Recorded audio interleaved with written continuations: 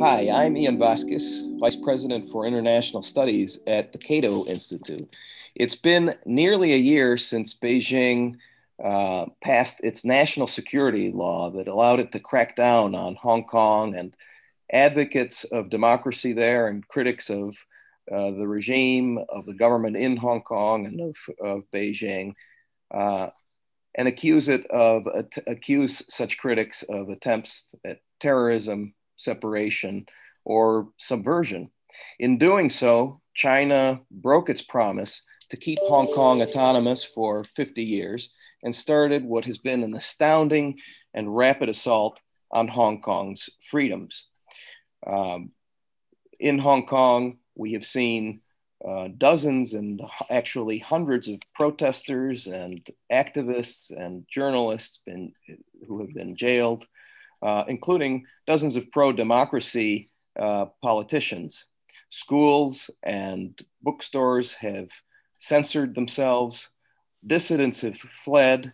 Most prominently, we've seen pro-democracy publisher Jimmy Lai, the publisher of Apple Daily, convicted and jailed in recent days and weeks in Hong Kong. And in more recent days, the authorities have gotten a hold, frozen the assets of Apple Daily, Jimmy Lai's newspaper, the most critical pro-democracy newspaper in Hong Kong, and arrested its editors and other journalists there, to the point that the paper has now had to close.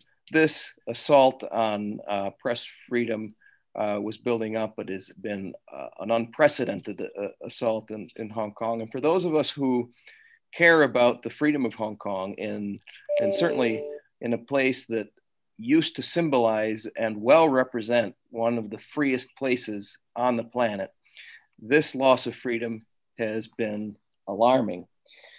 I'm joined today by two friends and colleagues from Hong Kong who will discuss the situation there.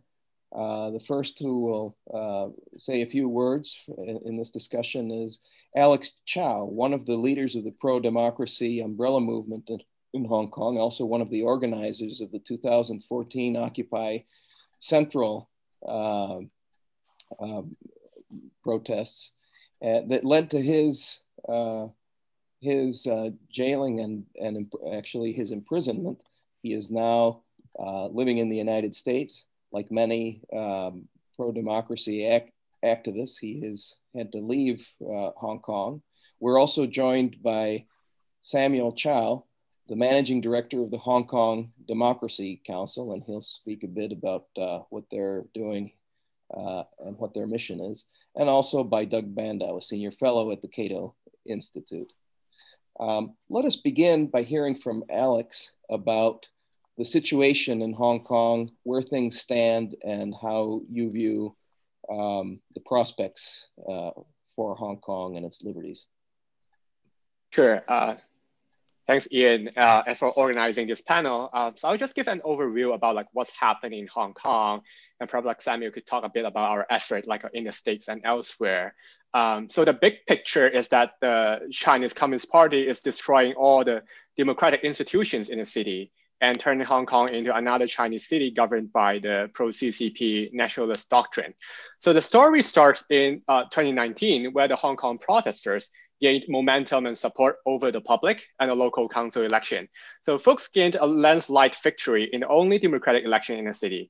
And by 2020, the opposition camp planned to capture the majority of the legislature. So in response to this tactic, Beijing circumvented the local legal procedures, bypassing the local legislature, and imposed national security law to Hong Kong, a draconian law that gives the government immense power to destroy the democratic institution in town and lock up activists. So the law criminalized subversion, secession, collusion with foreign forces, and terrorist acts, which were broadly defined to include disruption to public transport and other infrastructure. So this move gave police sweeping powers to arrest protesters, freeze the banking account of independent media, and threatened to dismantle civil organization in Hong Kong. So just today, Hong Kong's Secretary for Security, John Lee, who was a former police officer, is to step up as the city's chief secretary, the government's #2 official. And the current commissioner of police, Chris Tan, who's in charge of the operation during the 2019 anti-extradition movement. We also had the Secretary Bureau, which is responsible for the national security law operation. So the Legislative Council election was postponed, and pro-democracy leaders are either in jail or in exile. Like Joshua Wong, Anna Chow, or Jamie Lai were some prominent leaders, among others, who were thrown into jail, after the passing of the national security law.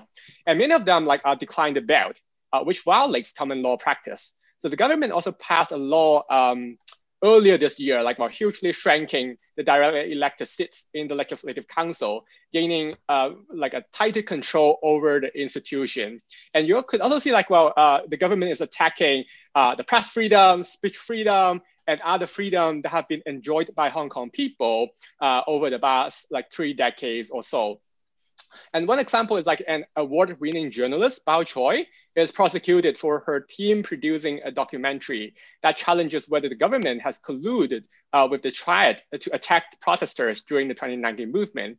And as you mentioned, the government has also recently frozen the banking account of Apple Daily, arrested its editor-in-chief, and forced it into closure just this week.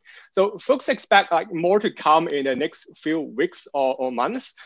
People are expecting more than 100 democratically elected district councillors will be disqualified. And as we may all know, the well-known June 4th Virgil has been forced to cancel because the police refused to give permit to the organizers. And whether in 1st July, whether the 1st July March and annual protest held in the city since 2003 will be allowed is pretty much in doubt. Folks expected the police and the government will also ban the march and forbid protesters gathering and congregating on the streets. So folks are also expecting other independent media will be shut down soon. So at this point, at this critical juncture, many pro-democracy citizens have either fled or considered leaving the city. Canada, Britain, and Taiwan are some countries that have taken in a number of protesters as refugees who fear unreasonable prosecution and long-time jailing.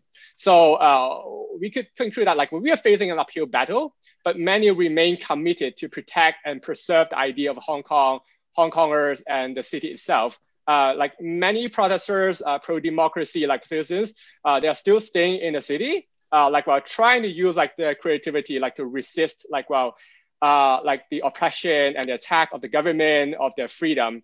But folks elsewhere, Samuel and Hong Kong Democracy Council, we're also trying to continue our advocacy work to provide support to Hong Kong's democracy movement. So that might be the situation. So it is really a dynamic situation that folks are moving around, and many things might be happening and will be happening. And so we are in the midway of a long fight. Thanks very much. Now let's hear from Samuel Chu. I may have mispronounced his name earlier, if so I apologize, about your efforts in promoting democracy at the Hong Kong Democracy Council. Thank you, Ian, and thank you, Doug, and also thank you, Alex, who is also a member of our advisory board at Hong Kong Democracy Council. My name is Samuel Chu. As Ian said, when we founded Hong Kong Democracy Council in Washington, D.C. 2 years ago, I think in the back of our mind, we had anticipated that at some point during this movement, that folks in Hong Kong would not be able to freely speak out or travel overseas to make the case for democracy and human rights in Hong Kong. I think that many of us did not expect that it would happen in under 2 years.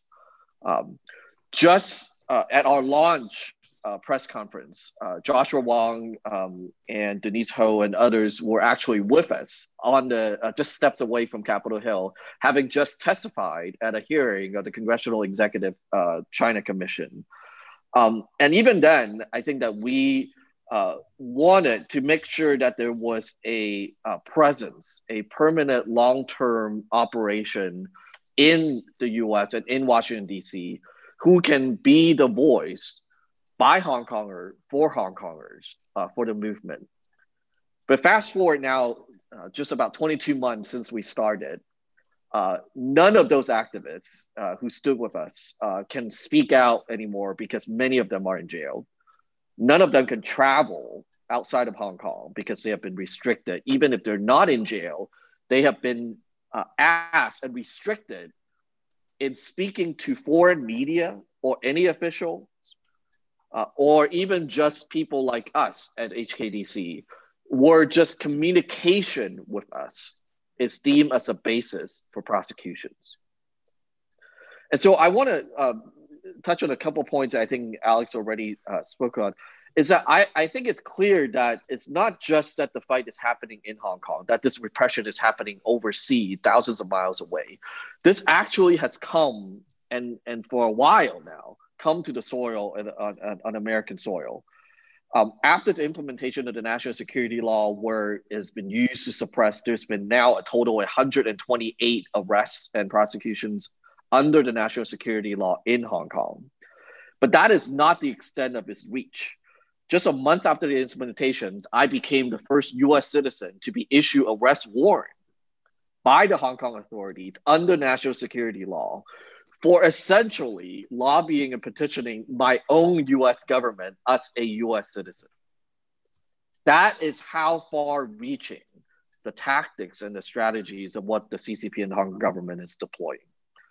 Just this week, we watched as another American citizen, Samuel Bickett, has been convicted of assaulting police officers under very dubious circumstances and witness and evidence. He has now been convicted for essentially being a good Samaritan in Hong Kong, helping a passerby who was being beaten up by a plainclothes, off-duty police officers.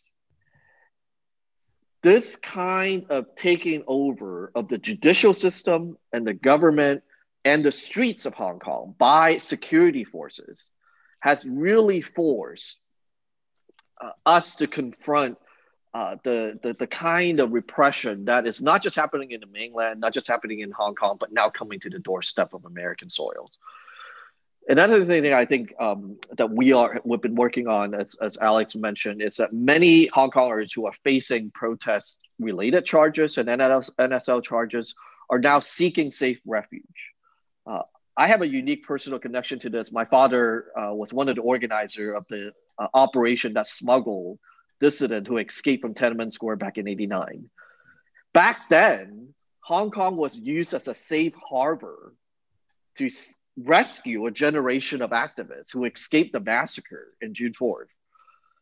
And now Hong Kongers are actually looking for a safe harbor. Just this January this year, Hong Kong Democracy Council took in 5 protesters who fled Hong Kong by boat to Taiwan because they were facing long, unfair trial and jail sentences for participating in the protests. We were able to arrange for humanitarian parole visa for them to come to the US and resettle here. But thousands of others face the same fate if they remain in Hong Kong. That's why HKDC has been set up in the US to not only continue to pursue US policies to pressure China in rolling back and restoring Hong Kong's autonomy through things like economic sanctions, visa bans of officials who are responsible for those repression, but also to build up the overseas diaspora of Hong Kong, where we can help to rescue protesters and pro-democracy leaders, resettle them in overseas countries, but continue to cultivate and invest in the movement overseas. And then finally, we also want to continue to give Americans a clear and accurate, updated look at what is happening on the ground. That if multinational media company, corporation, financial companies could be taken down by the Hong Kong government under the national security law, that can happen to anybody. If a foreign expat in Hong Kong who was a lawyer for the Bank of America could be charged and convicted with very little evidence and be sentenced to jail in Hong Kong, it could happen to any of us. If someone like me, who has been a US citizen for 25 years, speaking out for Hong Kong and against the CCP in the US, could be pursued with arrest warrants and not be able to safely travel back to Hong Kong, it could happen to any Americans. And so I think that those are some of the realities that we're confronting and some of the work that we're now doing in the US to be able to not just continue the movement for Hong Kong, but to really put it squarely in the broader context of America's interests globally as we look at what is happening and unfolding on the ground. Thanks very much, Samuel. Doug Bandow has been following Hong Kong for decades, and he's been writing frequently about Hong Kong in recent months and certainly over the past year or more. Doug? Well, thanks, Ian. And it's a great pleasure to be on with Samuel and Alex. We here at Cato do work on liberty, but we're lucky enough to live in a country where that liberty is protected, despite all the problems the U.S. has, that we can criticize our government and be activists without the fear.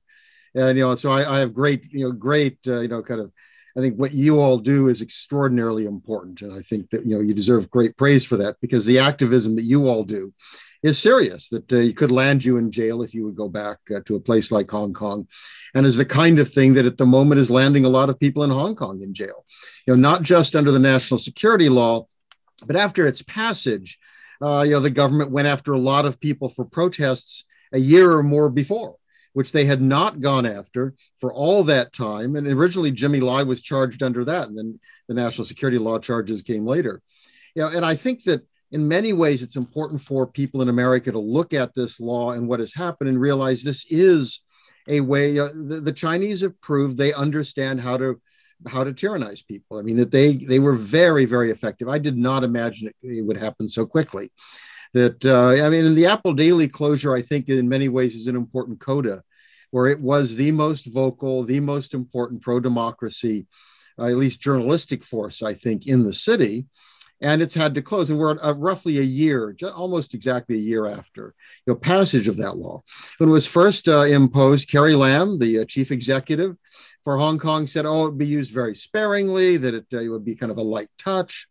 And there were people at the time who were more honest. Some of the Hong Kong members of the National People's Assembly, the local Beijing representatives, kind of the local Gauleiters, I suppose you could call them, were saying, we want this to be ambiguous. We want people not to be certain how it's going to be imposed, because they wanted to shut down activity. They wanted people to be scared.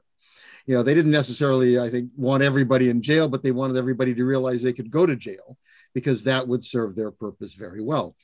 And what we've seen is then how it's been used exactly that way, which is to shut down all the normal democratic processes that, this has been going on for a time. I mean, go back to the umbrella protests that Alex was involved in, and we saw some steady activity of, people running for the legislative, council who were being disqualified, the oaths of office, the issue of whether they were pro-independence. We had the kidnappings of publishers. I mean, this was building in the kind of 2014 or so on, in various steps. So we could see this happening. Nevertheless, the ability of people in Hong Kong to protest clearly was a major impediment to the local government. And that is obviously what the Beijing decided it had to break. And it certainly used this law. And I think it's just useful to realize how broad its application is. There are no definitions here in terms of what is a violation of national security. Well, it's splitism, it's separatism. Basically it's working with foreigners against the interest of, Hong Kong. There are these things that can be applied almost to anyone. And we've seen it applied to the media, that Apple Daily is merely the most visible. It is not the only, journalistic, source, or their writers are not the only ones who've been prosecuted. We look at education. essentially putting the fear into everyone from elementary school teachers to university professors in terms of teaching the truth about whether it be Tiananmen Square, liberty, what's gone in China, history. It's protests that have effectively been shut down. And as I mentioned again, retroactively going after people, making it very clear you may have been one of 500,000 people in an illegal protest, and they're going to come after you because you're a leader, because you're high profile. That they will shut that down. The elections, quite extraordinary. I think Alex mentioned those district elections where traditionally the Democratic activists had not run very heavily in them, and it was a complete wipeout. And what we've seen since then, of course, is postponing the legislative council elections, and then a number of steps in terms of throwing people out of the LegCo, preventing people from running in the future. New conditions have been set in terms of who's eligible. You have to now be seen as patriotic, meaning patriotic towards the Chinese Communist Party, towards the mainland. So this kind of limited democratic system itself is being almost completely shut down. We've seen with bookstores and libraries, fear of actually, having any of these that could be critical. Again, speaking the truth about China and its history. The questions of interviewing critics as a journalist, being critical oneself, advocating ideas that are considered, inappropriate, symbolic speech, signs. I mean, we've seen this very, very broad interpretation and use here. And I think it was Alex who said that essentially, Hong Kong is the political rules now are essentially this is any other Chinese city, that you have no more freedom really to criticize, Beijing, criticize the Communist Party today in Hong Kong than you would have in Beijing or any number of other cities, in the mainland. And of course, this is occurring when, if you can look at popular attitudes, there's understandably been a shift of attitudes. That young people especially were already moving away from calling themselves Chinese, but this has clearly had a seismic impact on attitudes of the population. But of course, there's very little they can do. We've seen that as well with Taiwan. And I think again, it's useful for Americans and others in other Europe and other places of freedom to recognize this could become a template for other regimes in other countries in terms of how do they impose themselves relatively effectively and relatively swiftly in ways that I think most of us underestimated. And I think the question of what to do, and I certainly hope people who watch this podcast will take concern in this. And the fact there are organizers and people out there like Samuel and Alex is very important. There are groups in Europe and elsewhere that to keep the flame of liberty alive in Hong Kong is very important for all of us. Thank you, Doug, and thank you all. The Hong Kong authorities say that the national security law is just something that all countries have. They have to look after their national security, and there's nothing unusual about it. But we've now heard from the three of you that there is something that's quite far-reaching about it. But can you, Alex or Samuel, give us a little bit more of a discussion about how there really is no due process under this security law, how different it is from the tradition that Hong Kong has had now for decades, and how it upends really the entire rule of law in Hong Kong. I understand that the security law allows for people to be tried even in China, mainland China itself, with those judicial authorities, which we know are not independent under some conditions. And you also mentioned sort of the extraterritoriality of this law, that if you, even being a US citizen, or I, or any one of us speaking in the United States or anywhere outside of China, say something that they might not like, we could be arrested or held legally accountable if we visited Hong Kong under the security law. Maybe Alex, would you like to begin? I can say a few words, and then Samuel might be able to tell us he himself as a victim or a target of the national security law. So when we talk about the national security law in Hong Kong, we usually think that Hong Kong is not a democracy; it's only semi-democratic, and how could how could like the cities like this could protect citizens from a national security law? That's like a big question for many of the folks living there. Like if you say like, well, other countries might also have national security law, then folks in Hong Kong will say, hey, they have election, they have democracy, they have separation of power. But all the values and these kind of institutions that were once upheld in Hong Kong, they were all gone. So like now the government is asking or requesting for the collaboration of power, like the executive branch, the judiciary, and also every administrative units. They should be under the leadership of the Chinese Communist Party. So it is in no way that like, well, the legal system is independent, and it could in no way like protect like, well, Hong Kongers' right. And I think it reflects in the conceptual framework and also the rhetoric used by the government itself. Now is like, well, putting national loyalty like over like other values, like activists or protesters like couldn't even get a bail from the court. I think that is like one prominent example or one obvious changing of how like the legal system in Hong Kong could not really protect citizens. Well, getting a bail is usually seen as like, well, a basic right under the common law practice, but it is now gone. So how could like, well, the national security law in Hong Kong could be deemed or viewed as like, well, having the same or equal status as like other national security law, like implemented in democracy? So that's like one big question folks might engage in such kind of debate. Yeah, and I can jump in. I think, I mean, your question, I think is if you look carefully, I think Alex already talked about some of the features of the national security law, but I think that in context, what the NSL was really built to do was to have multiple layers of safeguards so that there will never be any doubts of the charges, the conviction, and the control of the sentencing of every person who is pursued under the NSL. So you have, for example, what Alex already talked about, this revoking of the assumption of bail.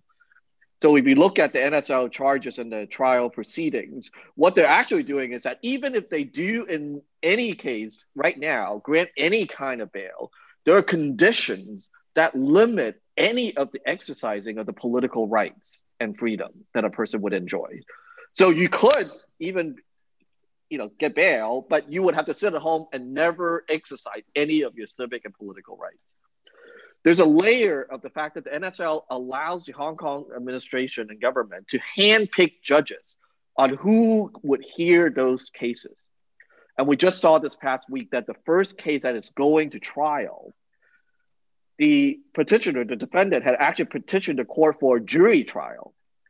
And the court came back and said that under the NSL, you're not given the option or the right for a jury trial. Only the handpicked judges would actually be allowed to hear these cases. And then, Ian, I think you mentioned this, is that there's another layer. As if that's not enough protection for their control, you could, and we very much expect that at some point soon, someone like Jimmy Lai could be extradited and sent to the mainland because their charges under the NSL is considered complicated or including foreign forces. And so there are these safeguards that the CCP and the Beijing government has built in to ensure that at every level, even if you're able to, let's say, get out of the first layer, you would then be captured at the next level so that you will never be able to extricate yourself from the web of the NSL.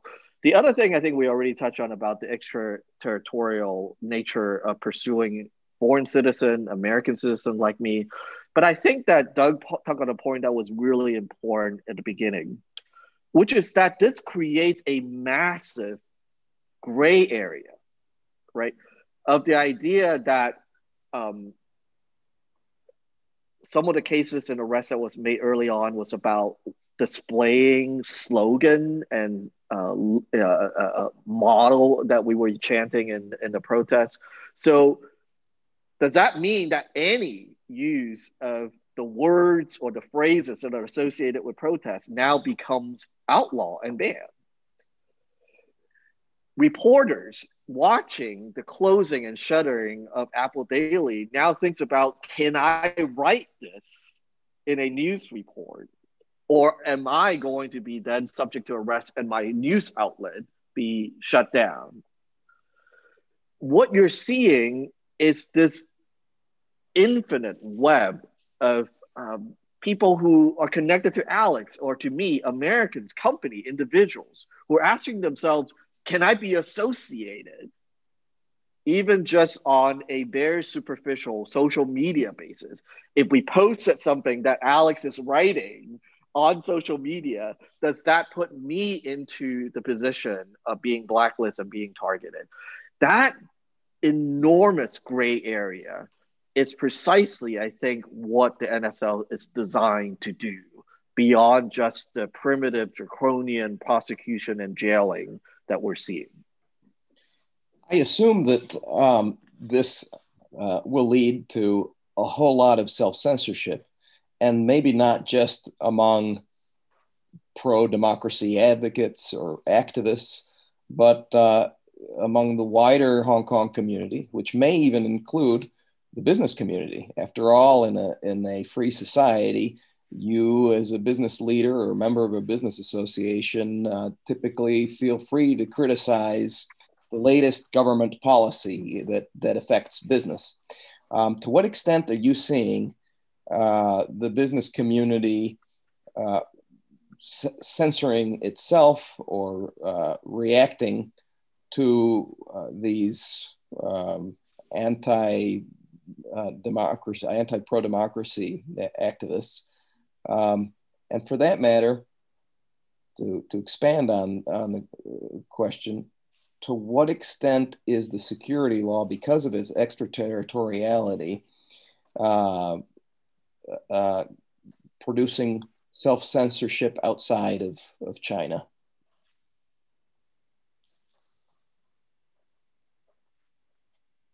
Well, I could jump in and maybe start, yeah. and then Alex and Doug can jump in as well. I think that, I think there was a very crystallizing moment a couple of years ago in 2019 when Daryl Morey, who was then general manager of the Houston Rockets, happened to retweet or like a tweet online about Hong Kong. And as we say, that literally one tweet shut down the NBA in mainland China. I mean, they took it off the air, literally. And I think that back then we were thinking, oh, this is such a shocking, it's coming to the US and censorship of a US owned company, of a US executive of a US company. Little did we know that was really just the beginning, because now what we're seeing is that if you want to do business in Hong Kong, so for example, in the Apple Daily case, it wasn't just that they were arresting the editorial staff. It was because they were able to freeze the bank accounts and convince all the banks to stop doing business with Apple Daily overnight. And that kind of complicity, I think, is very much where we are at today. And I think you see not just the level of complicity in terms of people not speaking out. You're seeing financial institutions and other corporations actively supporting. We see this in the push for, we are supportive of our brothers and sisters and colleagues in the Uyghurs human rights community about forced labor. But just as there are voices now, in the last year, raising the issues of forced labor and internment camp of Uyghurs, there's a whole operation of the CCP able to leverage companies to come out and say that, whoa, we love our Shenzhen cotton. We actually, are proud of producing forced labor, product, because that's the kind of, I think, reach and leverage that the Beijing regime has. And I think that this has to be called out. And I think this is why it's so important that Americans particularly understand that this is at their doorstep. This is happening on the television screens. We are going to be hosting the 2022 Olympics game in a country that is what, by all definition, Americans administration have said, committing acts of genocide.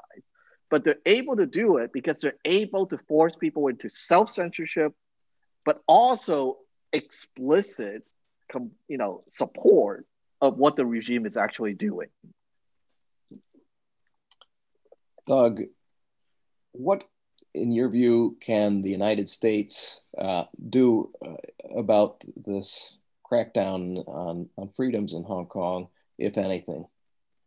Well, it's quite challenging. The ability to try to reach into Hong Kong, and the problem is to affect PRC policy. I mean, for the PRC, it's interesting trying to figure out exactly what caused Xi Jinping to move.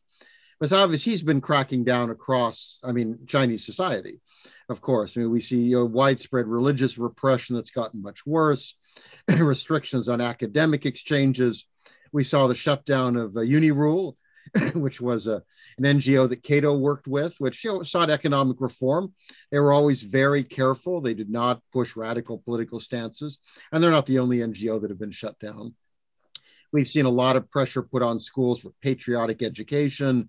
They've essentially destroyed the human rights bar.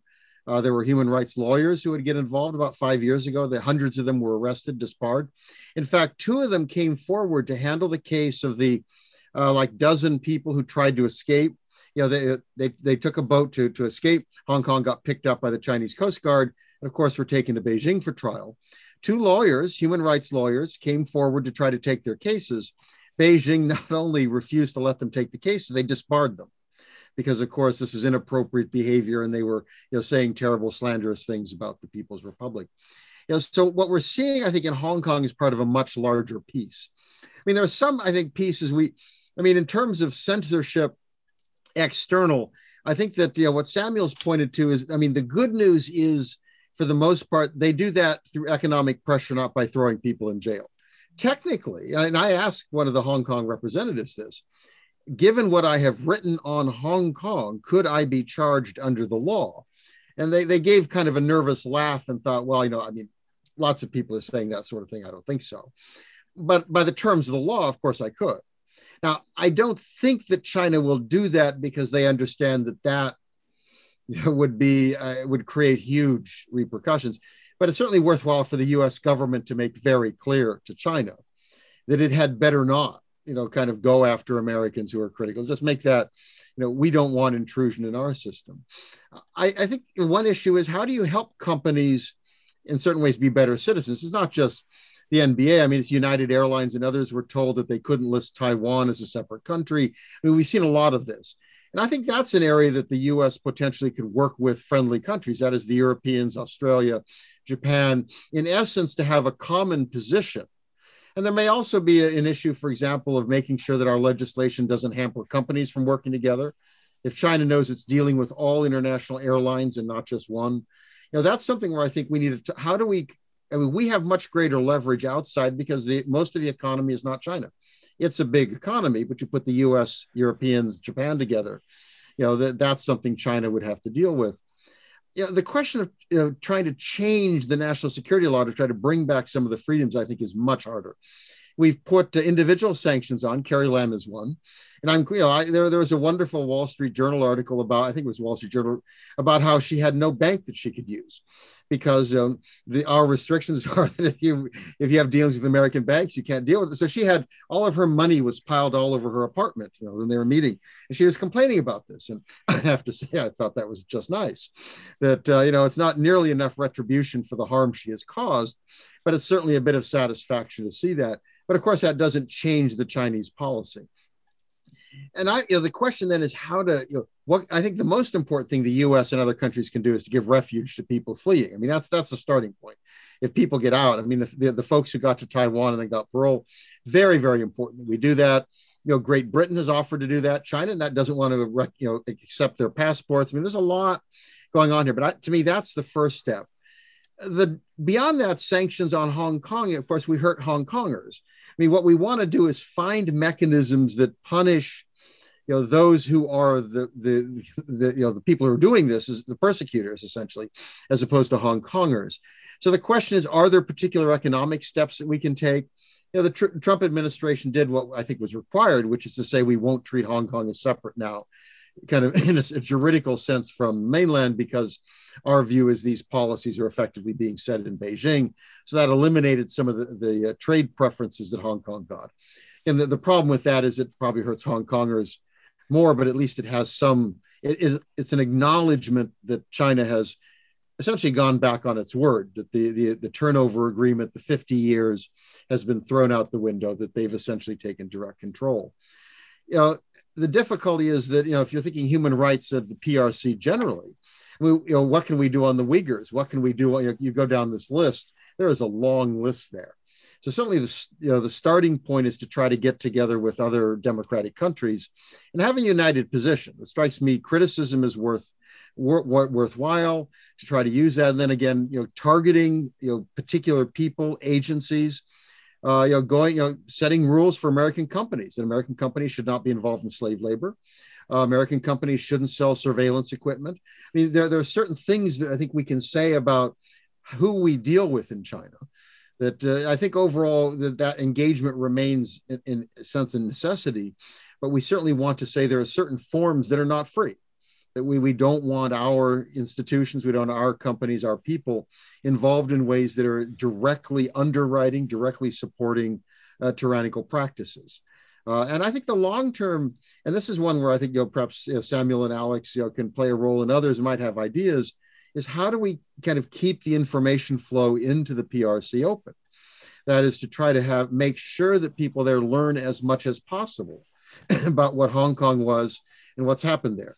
The reality of Tiananmen Square, I just finished the book June 4th. I mean, a very, very powerful, relatively short, but very powerful discussion of what happened at Tiananmen Square and how close in certain ways it came to success, very tragically. That lesson needs to be taught to Chinese people. They need to understand that history, which is not taught. They need to understand kind of currents within ancient Chinese thought that actually promote liberty. We've had somebody at Cato, Jim Dorn, who's worked on that in terms of understanding that freedom is not a Western imposition on China. These freedom ideas are deeply embedded within Chinese culture. So I think the question then is, how do we make sure those, to me, that's the long term. So I have hope over the long term that Xi Jinping will be temporary. I mean, Mao Zedong died, Deng Xiaoping opened up economically, did not go politically. Xi Jinping leaves the scene. I have hope that there will be a backlash, that there will be people who come forward and want freedom. Then I think, how do we help Chinese prepare for that? How do we, in terms of the information, how do we help people outside in exile who could be prepared to go back in? These are, I would think, long-term. Let's play a long game here. Samuel or Alex, you want to talk about what you view would be constructive policies from the West? Yeah, I could go first. I think Doc is absolutely right that we are in the long game. And one question, stemming from the question of the long game, is what kind of new China policy do we have moving forward? I think that is a critical piece in restructuring our policy towards Hong Kong, even China. Because in the past 3 decades, we could see that the engagement policy does not really serve the purpose in transforming China economically and politically. We once hoped that by taking China into the WTO might really open up the market for Western companies and really transform China economically, and hence it might liberalize its political system. But after 2008, or especially in recent years, we could see China is taking its own path. It's saying we now have the Chinese model, and we no longer have to follow the European or American model, politically or economically speaking. So what's next? Is human rights, democracy, and liberty still some of the universal values that we uphold, and some values that we would like to spread across the globe? That is one question, because that might also impact how the US or European countries in dealing with China, especially in terms of trade and technological policy. I think that is one key pieces that we might have to consider, because without rethinking our economic partnership with China, then we could really hard, it is almost impossible to really backtrack or roll back the impact of the national security law because like the legitimacy or the foundation of the Chinese government is economic power and its economic stability. And its economic stability really relies on the partnership and collaboration of like, well, Western enterprises and Western countries. And if we do not change that like direction and rethinking what might other provisions, say like human rights, when we talk about or negotiate with China in terms of like economic or trade policy, then there's no way that we could really like, well, like liberalize China or liberalize Hong Kong politically. So I think that might be like a key reflection that we have. I think this kind of conversation should be happening. And without this conversation, we could really hard to imagine an alternative that might be coming, because like the only like scenario that might be coming to us is like, well, China like at some point might take over like, well, US, like, well, in the global arena, just because like, well, we are not equipped like enough so as to like, well, tackle this challenge. Because like, I think the Chinese leaders, they are savvy in a way that they are learning the tricks, like how to play the games in the international arena and how to like, well, trap others by like using its economic leverage. I think those are some like, well, key encounters that we have to reflect on. And only by reflecting on them could we like, well, reflect on like, well, hey, then like, well, what have we done wrong in the past 3 decades or so? And how we could be more strategically savvy, like moving forward. So we could like, well, put politics and economy together in like creating more leverage over the long game. Those are all tricky issues. Samuel, do you want to add to that? Yeah, I wanted to say, yeah, I think a couple points. I think I want to acknowledge, I think this particular kind of conversation is important precisely because Hong Kongers needs to be at the center and at the table. I often, I think about the response of Western US policies and reactions often happens just purely sort of from a theoretical perspective. And I think we started HKDC 2 years ago because precisely of the fact that we didn't want a repeat of the joint declaration negotiation where it's two parties negotiating on behalf and Hong Kongers being essentially cut out from the process and didn't have a seat at the table. And I think that what we're doing, and I applaud Cato for doing this, is incorporating really Hong Kongers are the people that Beijing are scared of the most. Because it is the reason why they're cracking down so swiftly is because they cannot afford to lose control and have dissent among its own people. Because it models for the rest of mainland what resistance and dissent could look like and could continue to brew in an environment like Hong Kong. And so I think the one thing that I think the support and the listening to Hong Kongers like, you know, Alex and others who have come out and now settle in the US, to make that the foundational and the center voice for what US response should be to Hong Kong and to China, I think it's important. And I really do agree with this long-term, I think, view that we're taking. I think that's what HKDC is looking to do. We are rescuing and helping folks who are fleeing.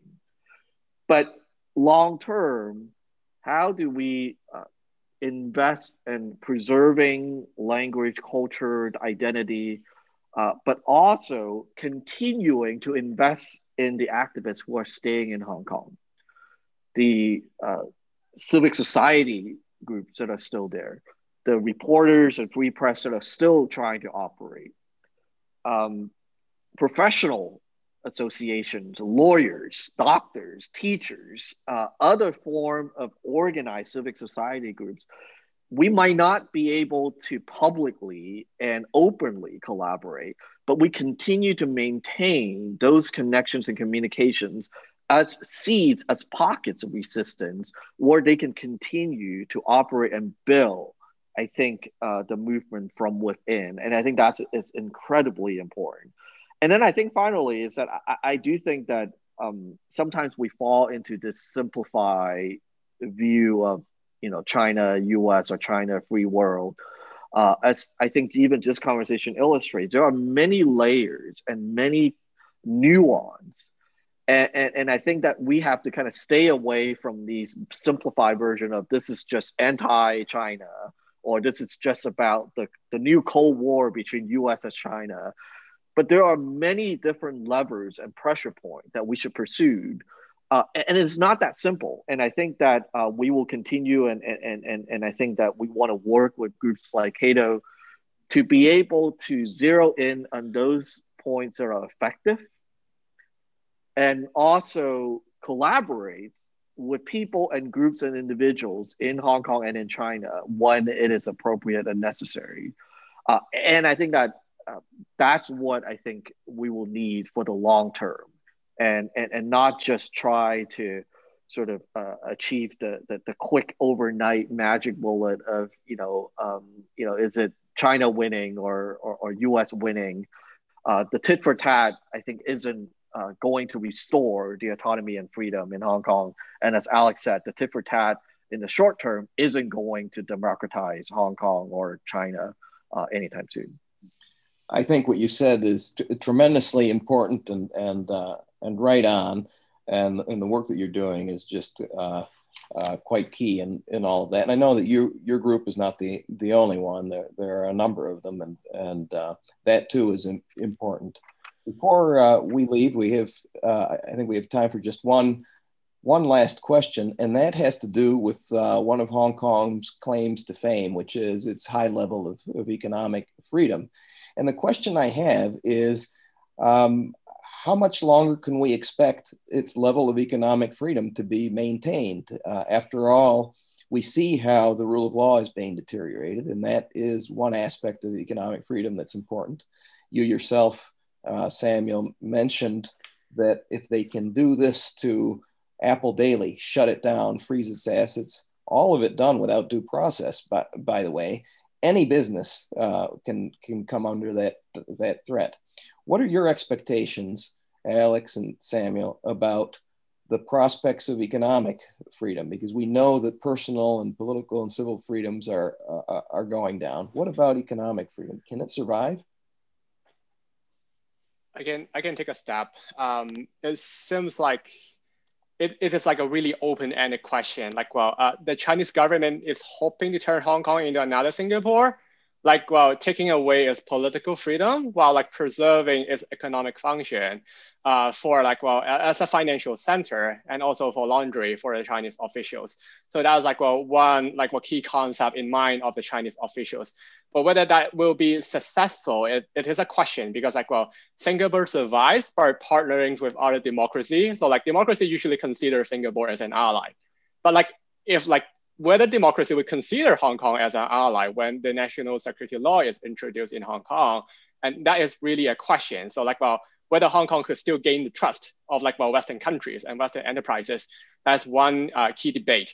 And if we recall, like, one of the survey, like, well, released by the American Chamber of Commerce in March in Hong Kong.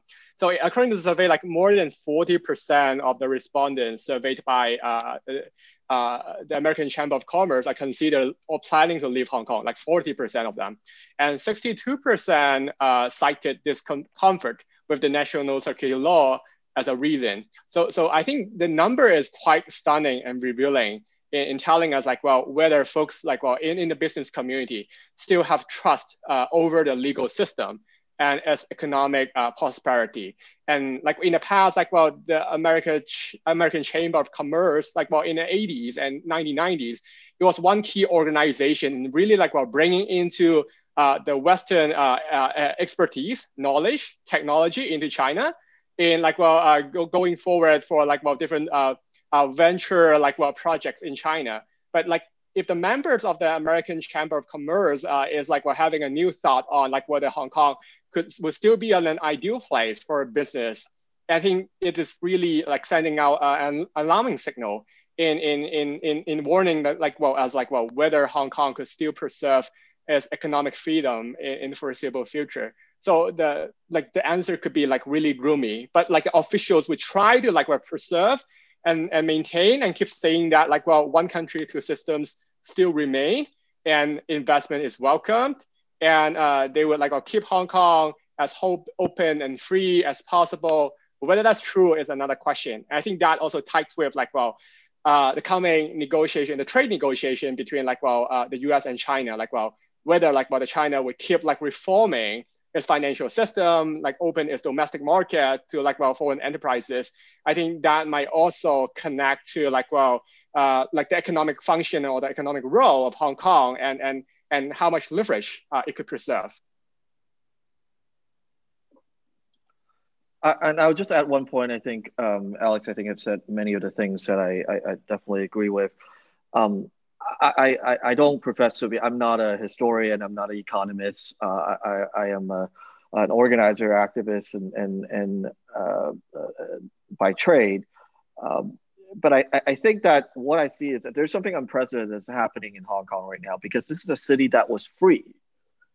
In many ways, ranked number one in economic freedom for many, many years. So this is unlike some of the other places of what we see of the opening, right? From a closed society, political, economic, into an open capitalistic and democratic. What the Chinese government is attempting is to reverse what has already been established and practiced freely and operated for many years. And I think that in some way, this might have fooled some of the corporations in the Western world into thinking that, oh, this is okay, we still have freedom, because they were still to operate and have some of the same flexibility and freedom that they enjoyed before.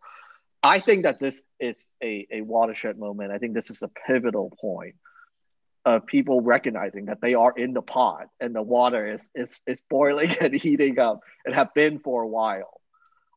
And if they continue to want to buy into the myth that economic freedom can be separate from political reform and freedom, then I think that we are going to find ourselves again at the same spot where we did with the mainland China, where we keep thinking that trade is going to bring rights and freedom. We keep thinking that access to information like the internet is going to somehow free up the rest of the institutions in the mainland. What the Chinese government is banking on is our foolishness and naivete to believe that we can continue to have the illusion of economic freedom without the accompanying political individual freedom that Hong Kong has enjoyed. And so I think that it's clear now, I think, and it's a moment that it's up to us to believe the PRC government and the Hong Kong government is who they say they are. And I think that it is up to us to make it clear for corporations, for individuals, for Western American companies to take a serious look at what are the costs of operating the status quo in the mainland and in Hong Kong. Thanks very much. I think you're right. And ultimately, this will be an empirical question. So we're all going to have to watch and observe what happens. In many ways, Hong Kong was always an anomaly, a country with a high level of freedoms, civil and personal and certainly economic, without having political freedom. And no doubt that's because of the tradition of the British rule of law and so on that is now being tossed aside. For our part at the Cato Institute, we are going to continue to measure Hong Kong independently in our Human Freedom Index, precisely because we care about the level of freedom there.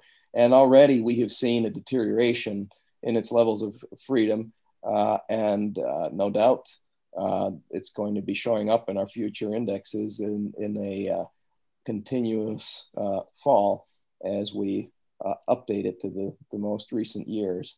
We're also from the Cato Institute going to continue to be paying close attention to Hong Kong, to your activities. We're going to continue, as my colleagues at Cato who follow immigration rules have done, advocating for the United States to let the Hong Kongers come to America, especially those who want to come here on a refugee basis. I think that all liberal democracies should be doing that, and that's certainly one way, as Doug mentioned, that the United States can help. And we wish you Alex and Samuel, luck in everything that you're doing. We know that we'll be in touch. And thank you again for joining us. Thank you, Doug. And thanks for the great work you're doing at the Hong Kong Democracy Council. Thank you. Thanks.